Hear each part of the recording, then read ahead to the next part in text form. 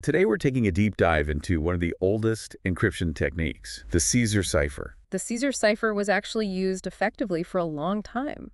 It's kind of amazing how something so simple can still be so powerful. So consider this your code-breaking crash course. We'll be learning two methods, the visual mapping table, and for those who like a little math, a formula method. Let's start with that mapping table, the visual approach. Okay, so imagine two alphabets lined up. The first one is just your regular ABCs. The second one, though, is shifted over a certain number of places. That's the key to the cipher. Ah, so it's like those decoder rings, but laid out flat. Exactly. And the best part, no complicated calculations. Once you've got the table set up, you're good to go. Just look up the letters and match them. So the first encrypted letter is L.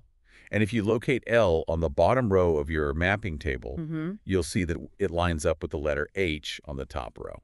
Perfect. And that, my friend, is your first decoded letter. Now here's a cool trick. Okay. Notice that M comes right after L in the alphabet. Right. Since we already know that L decodes to H. Yeah. So M must become I. That's so much faster. Way faster. This is like a little mental shortcut.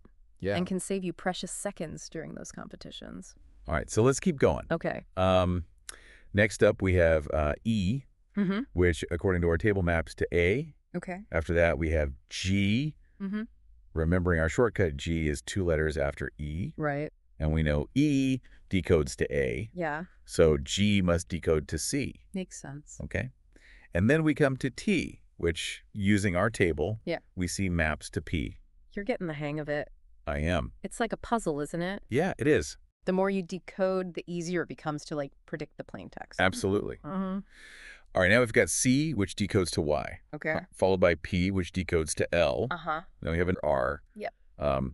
Applying our handy shortcut, R comes right after P, Right. which decodes to L. So R must decode to N. You're using the table less Yeah. and relying more on, like, your understanding of the pattern. I think so. That's great. Okay, moving along, we have X, which maps back to T. Okay. Next is W, which we can decode to S because it's one letter before X, which decodes to T. And that's the beauty of practice, you Yeah. know? It becomes almost intuitive. Yeah. You start to see those relationships, and you can just decode with, like, speed and accuracy. Okay, next we have I, which our trusty table tells us maps to E. All right. And finally, we end with H, which we can quickly decode to D because it comes right before I, which maps to E. So there you have it.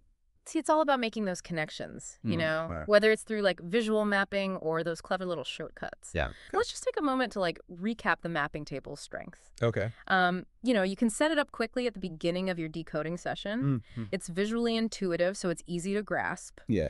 And it eliminates the need for those repeated calculations. Right. Couldn't have said it better myself. All right.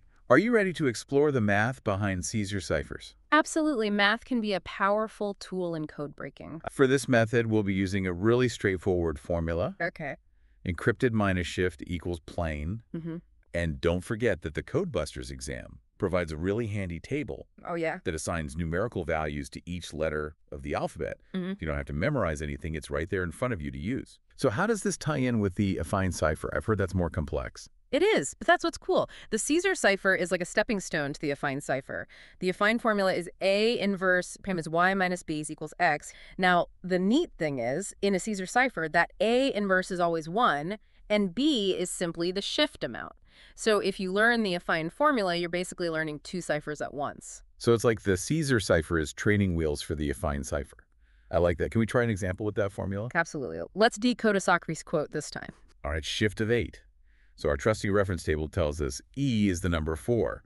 Subtract the shift, which is 8, and we get -4. Hold on.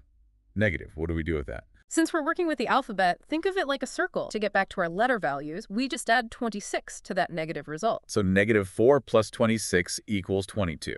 Got it. And 22, looking at our table again, gives us the letter W. So we're starting our decoded message with W. What about the next letter? Q is the number 16. 16 minus 8, our shift, gives us 8. No need to add 26 here. We're within our range of letter values. And number 8, if I remember correctly, is I. So now we have WI. No, okay, this formula is starting to click. It's pretty neat, isn't it? For the third letter, A, that's represented by the number 0. 0 minus 8. That puts us back at -8. Add 26, and that gives us 18, which is S. Perfect. So far we have WIS. Okay, feeling like a code breaker now. So I'm guessing if we keep going with the formula, we'll eventually get the full quote. Exactly. And that quote, by the way, is "Wisdom begins in wonder." Now that's a quote worth decoding. Both the mapping table and this formula, they work really well. But what happens when we don't know the shift? Like if we get a message and we're just totally in the dark, how do we even start decoding that? Now that's where it gets a little trickier, but way more exciting. So no easy formula this time. Not exactly. But there's some things we can look for, and it's all about patterns. You look for common letter combinations, short words, anything that stands out. Like single letter words are usually A or I in English. And once you've cracked a few letters, you can often use those to figure out what the shift must be. So it's like detective work.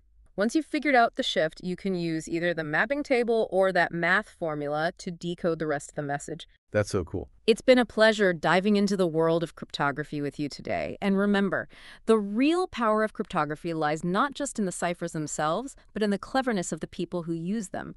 Keep those minds sharp, stay curious, and until next time, happy decoding.